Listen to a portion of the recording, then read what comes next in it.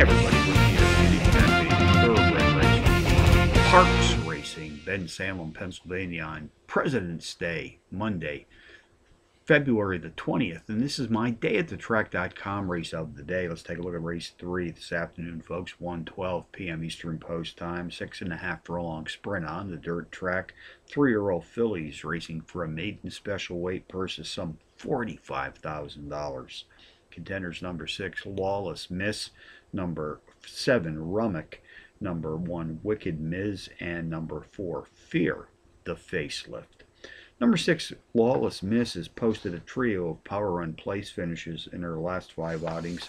Goes to the post with the skills of the jockey-trainer tandem of Navin Mongolese and Alan Goldberg in his corner.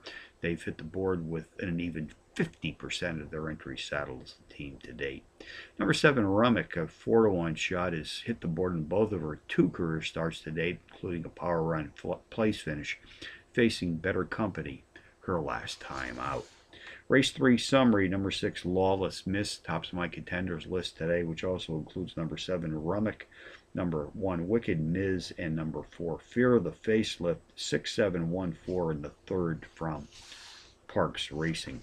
Bonus long shots. Let's stay right here at Parx. Race 9, entry number 7, Lady Lucinda, 8-1 in the morning line, the overall speed leader in this optional claiming field.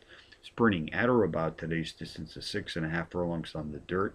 Has hit the board in power run fashion in 3 of his last 4, winning both his second and fourth races back, which of course is indicative of a bounce pattern, folks, and the bounce will be up positive this afternoon if this pattern continues. Turfway Park in Kentucky, race number 5, entry number 6, Darlin Diane, 6-1 in the morning line. Nice overall speed for this 5.5 furlong sprint. Comes off a power run show finish in her last start. So from Parx Racing on President's Day, Rick Needham for dayatthetrack.com, reminding you as always to please bet with your head, not over.